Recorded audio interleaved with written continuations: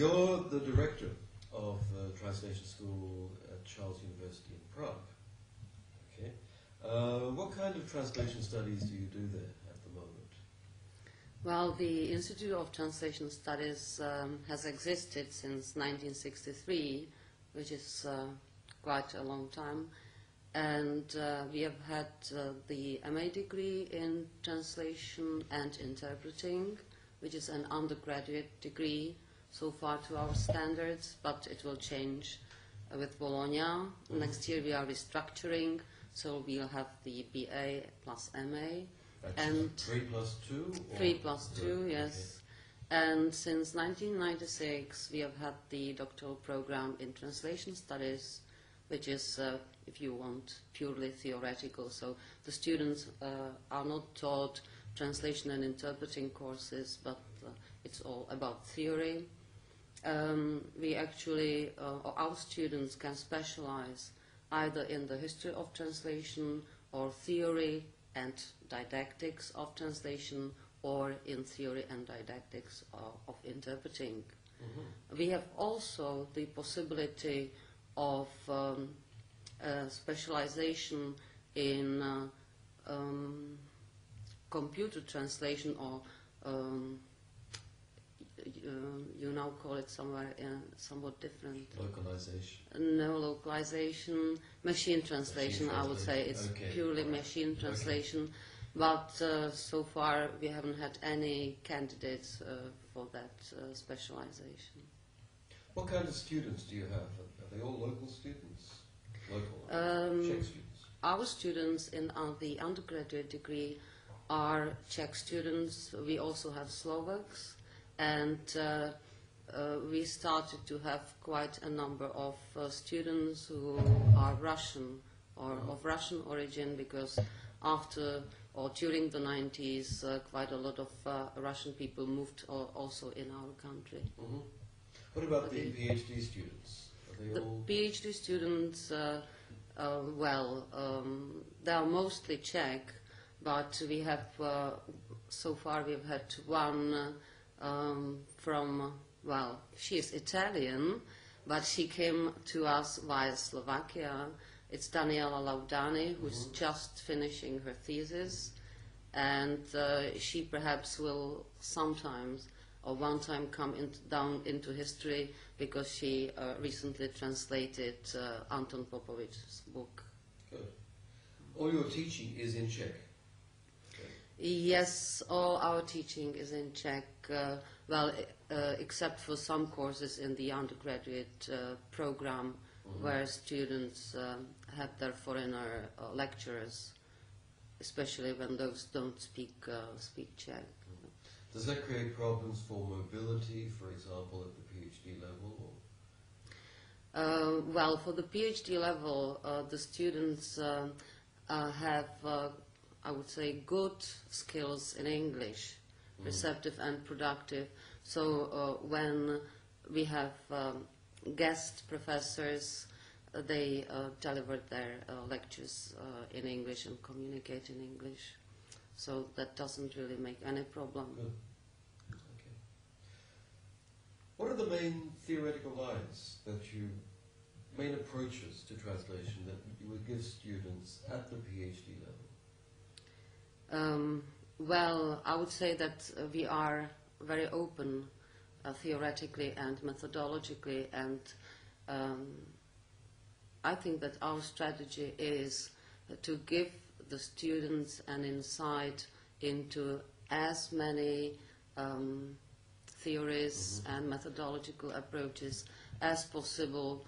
But of course you can't do everything, but we tried to give them a kind of guidance into being very open, because the basic methodological and theoretical approach, of course, is what they absorbed and what I absorbed at school in my country, which is the Prague functional or Czech functional structuralism. But when I say Czech functional structuralism, we shouldn't forget that since 1918 until the early 90s, the Czechs and Slovaks had one country, so it was Czechoslovakia. But we use the word Czech structuralism because, as we all know, it originated in Bohemia, and it is connected with the Prague circle of linguistics. What would be the main concepts in that theoretical legacy? Oh, well, very that's very difficult, but let me think. Perhaps what is famous, even outside our country, is Jakobson's equivalence in difference. But I think that it's quite difficult to understand the principles or even what he meant. What he meant when he said this very nice sentence, because there is all in it, since people normally can read Jakobson and Levy in translation studies, let's say in Venuti's reader, and what you find there is only 2 short articles. These are principal articles, but it's so difficult to understand what equivalence in difference is, perhaps. This is the principle of function and communication. So the structuralist theory is based on a model that looks at texts as messages produced in communication or in a communication process for a communication purpose. And this communication purpose is called the function. That's why functionalism. So equivalence in difference, in fact, means that whatever form or whatever text you may use, it's all right if it reaches, or if it reaches the intended function.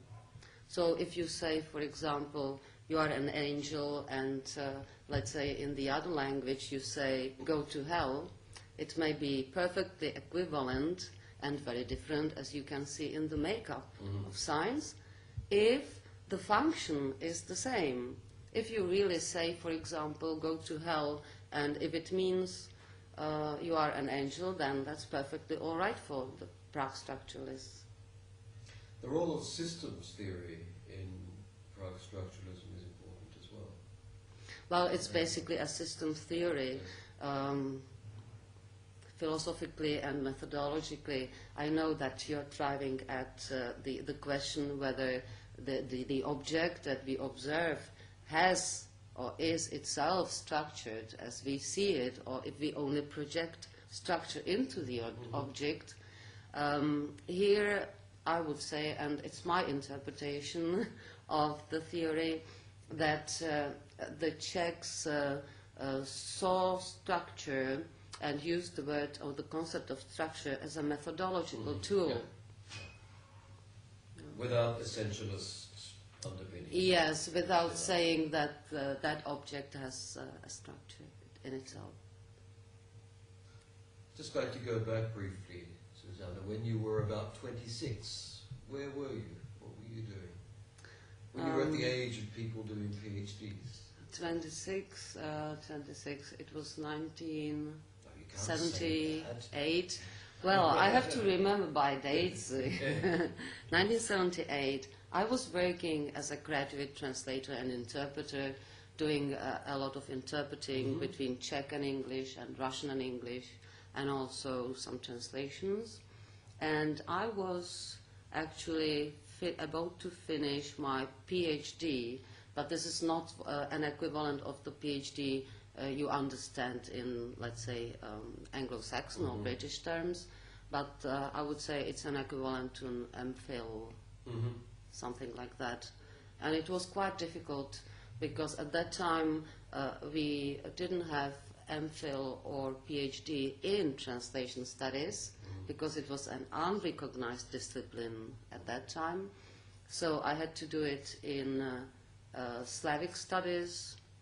I had to learn the history of or historical grammar of Russian, which we hadn't had in our translation studies, and so on. So it was quite tough.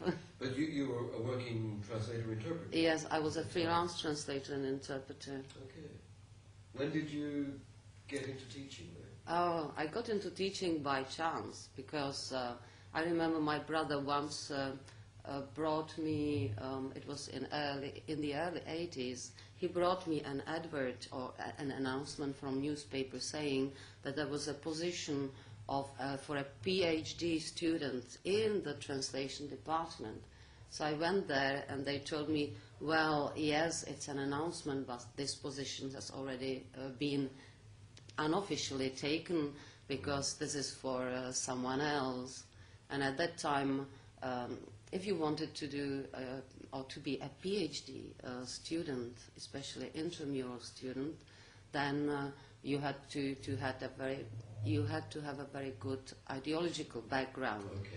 And this is what I didn't have, and I wasn't a party member, a communist party member. So, and then the same person told me, but wait a minute, there's a vacancy in the English section, Mm-hmm. so why don't you join the staff? Well, and I said yes. So in 1981, I joined the staff, the teaching staff there. How long have you been director there? Well, this came after the Velvet Revolution, because all that time I stayed, I refused to become party member, so they were very open, telling me, well, Zuzana, if you don't want to join the party, forget about your career. And I said, okay. They couldn't believe their eyes, so they asked me whether I wanted to emigrate, and I said no. I stayed on.